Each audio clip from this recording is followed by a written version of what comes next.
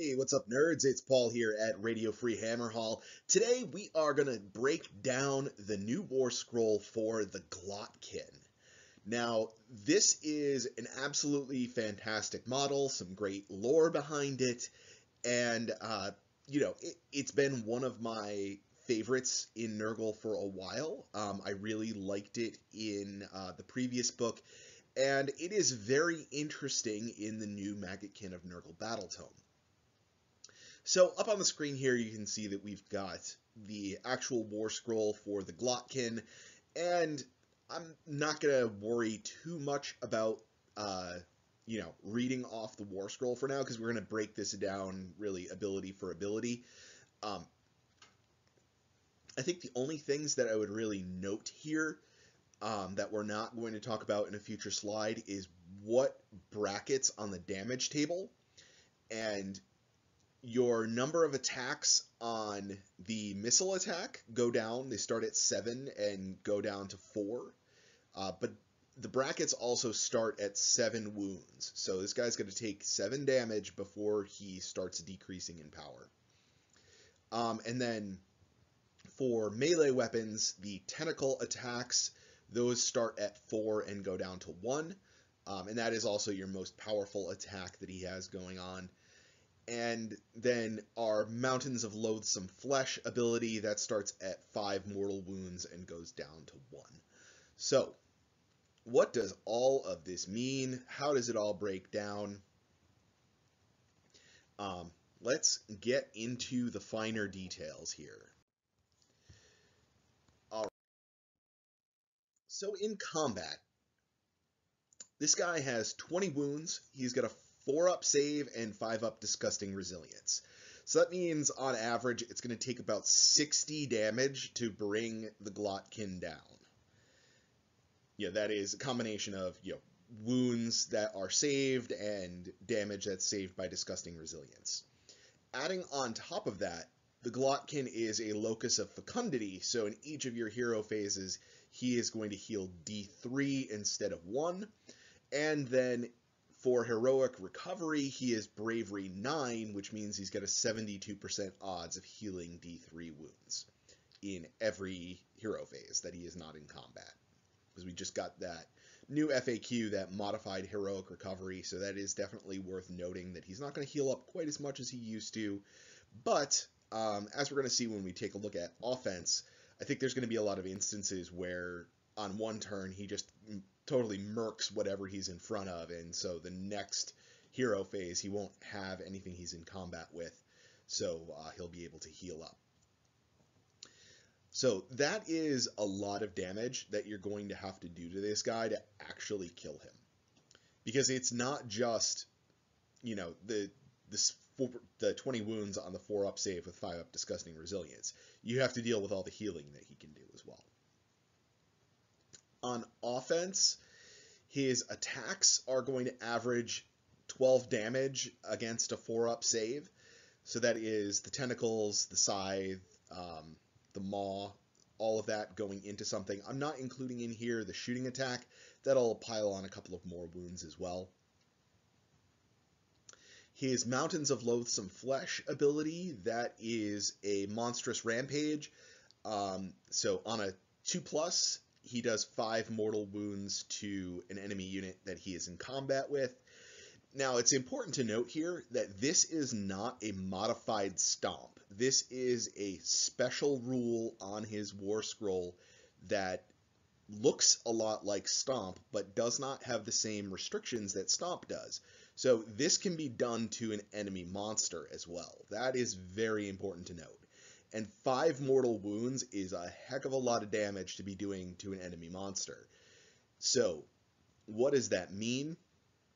You might be able to bracket an enemy monster right off the rip in the charge phase before they have a chance to make any attacks. That is really super valuable.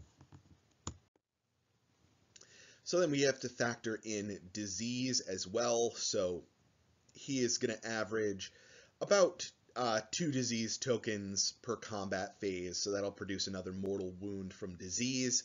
So that puts him at an average of 18 damage per turn when he's in his top bracket. which of course you can always spend a command point to have him fight in the top bracket all the time, which I think is probably going to be valuable for the Glottkin.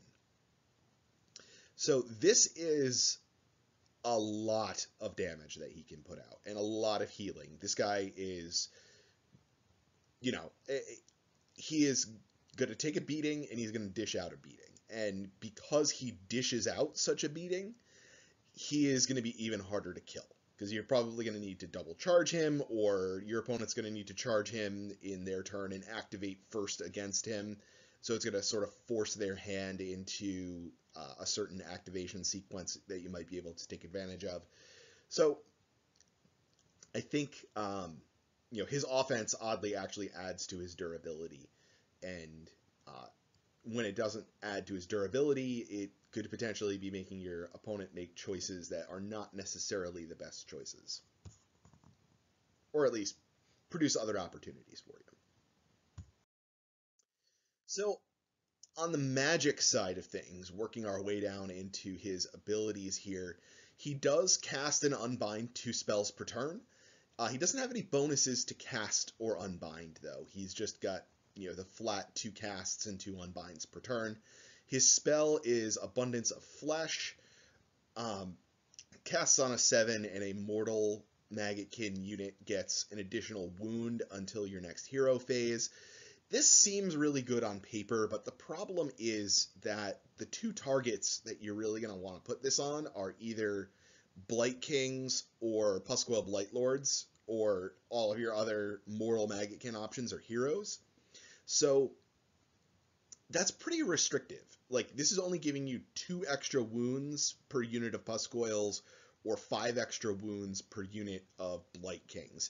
And when they're throwing around as many wounds as they already have on their War Scroll, it's not going to give you a tremendous amount of benefit to get this spell off, especially when it casts on a 7. Like, this is very unreliable for an ability that doesn't do a lot. So I don't really like this spell that much. In general, I'm not that excited about the magic on this guy at all.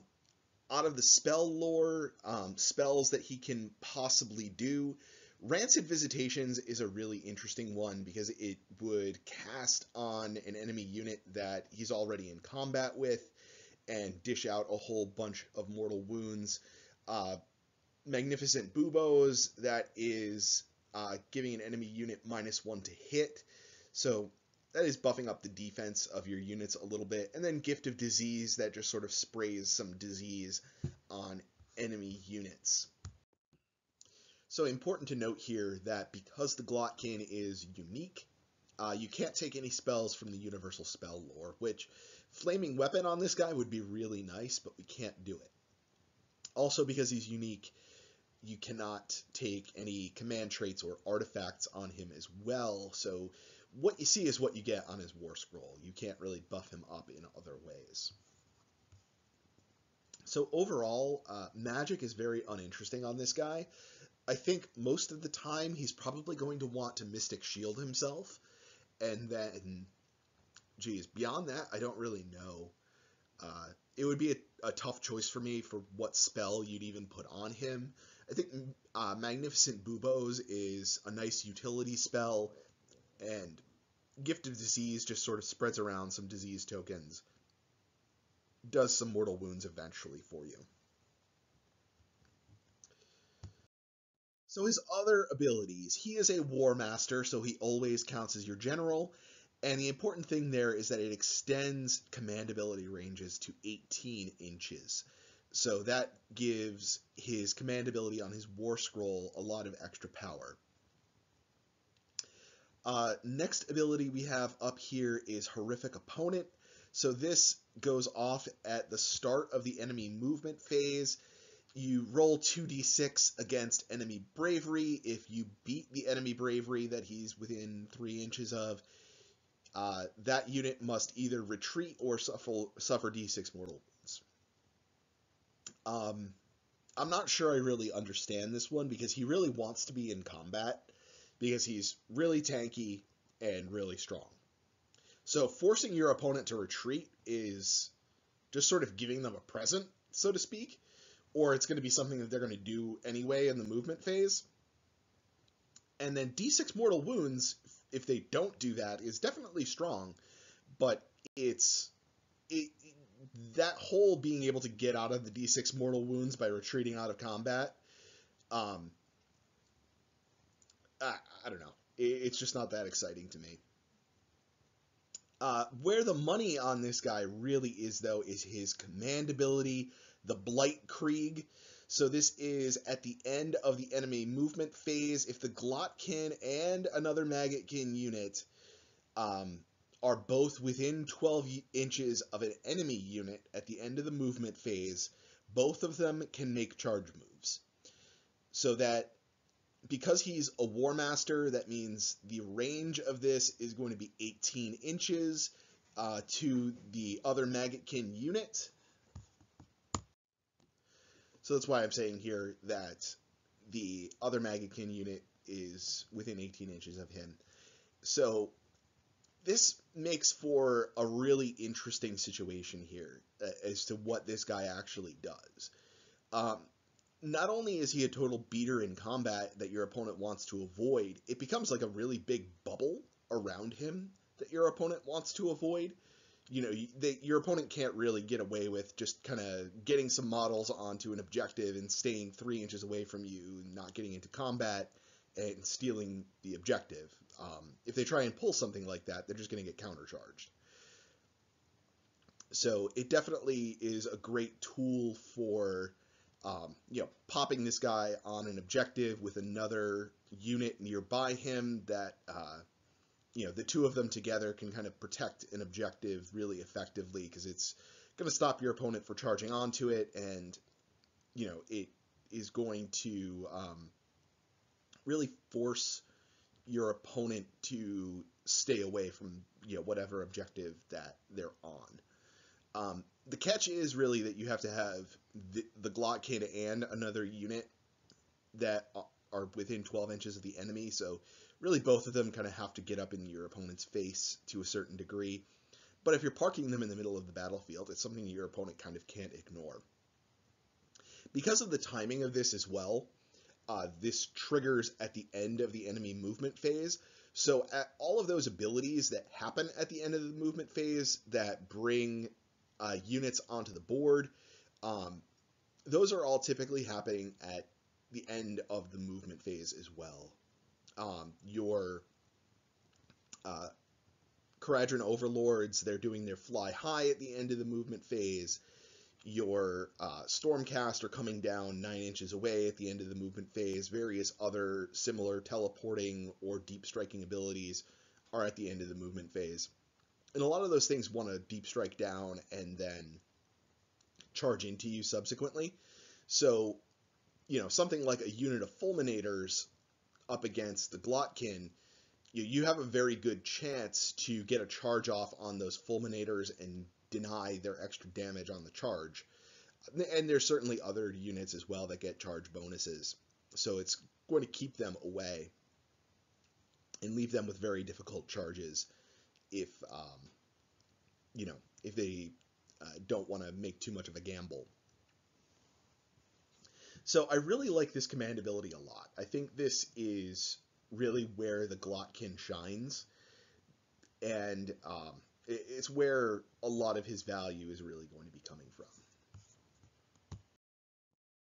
So overall, what is the Glottkin? How do you use them? What are they doing on the battlefield for you? It is a very expensive unit to have in your army. Right now they are at 700 points. I fully expect their point value to come down, because I don't think a lot of people are even going to be running this, especially competitively. And with that, I think that'll probably be a signal that the points value needs to come down. A lot of people are saying this is the most overvalued thing in the book, and I definitely would agree with that. If anything in the book really needs to come down, it's the Glottkin. One of the really big problems with the Glottkin is that it's very slow. It only moves 4 inches. So with only a 4-inch move, you can at the double them in your turn, so they get 10 inches in the first turn. They no longer have anything that can give them run and charge, so they're just going to charge out into the middle of the battlefield and sit there. That's a little bit of, a negative for the Glottkin, certainly. Let me be honest, that's a huge drawback for the Glottkin. It's not just really a little. Yes, they can charge out there and get into the middle of the battlefield. And I think ultimately what you really want to do with these guys, building them in a list, is use a battle regiment to make a one-drop list and take first turn, and your first thing you're going to do in the movement phase is taking the Glottkin and, using at the double, moving them 10 inches out into the middle of the battlefield and just kind of saying, come at me, bro. And then you can potentially use Blight Krieg in your opponent's turn to get that off-phase charge move and get into combat with them. The Glottkin is incredibly hard to kill. It is a big tank, and it also hits really hard. So that kind of makes it doubly tanky, because it's not just sitting there and grinding, it's sitting there and killing you a lot while you try and grind it down. You have to really kind of punch at it and grind it down all in one turn or with a lot of shooting to really bring this guy down. The big thing that he really does is the area denial with Blight Krieg. I think that's really huge for this guy. He's going to deny your enemy charge bonuses. He's going to just sort of own his area of the battlefield. And that's really powerful. If you can get him out into a space where your opponent wants to be and needs to be to win the game, then the Blight Krieg is incredibly powerful. It lets you dictate more where combats are going to happen. So the question overall is this guy actually a good value? Because I don't think there's any question here that this is a good war scroll. This guy is really, really good. The question is he too many points for how good he is? I think I'm definitely feeling a little bit more positive on the Glottkin the more that I think about it. And the more I see feedback from people that have played with it, it seems like he's just very powerful. And because he has that area denial effect, he has this weird effect where your opponent either stays away from him, and now you've zoned out part of the board and you just own at least one objective with him, or your opponent comes after him and then they probably bounce off him because he's really hard to kill, and then he just crushes anything he comes into combat with. So that is certainly something to be considered here. Also, his Mountains of Loathsome Flesh ability is really powerful. 5 damage, 5 mortal wounds, is a lot to be dealing out before your opponent has a chance to swing in combat. So he's always decreasing the enemy power before they have a chance to, operate with their unit at full power. So that is, oddly, again, that's another sort of defensive ability. Even though it is offensive and doing damage, it's doing damage in a way that is going to prevent your opponent from actually being able to use their offense against him. He's going to kill some models out of a unit. He's going to bring down a monster's damage table. There's a lot that he can really do just with what happens in the charge phase to really soften the blow from the enemy. So I like the Glottkin a lot. I am still undecided on his actual value. I feel like I need to put him on the table and see how he plays, see how it feels, try and build lists around him to see how he's actually going to perform. But I think there's definitely potential there. It's just a matter of finding the right combination of things in a list to make him work, I think. So that is it for now, guys. Don't forget to hit the like button, subscribe, Patreon down below in the description if you would be so kind to make a donation to our cause. And as always, we thank you for watching, and we'll talk to you all later.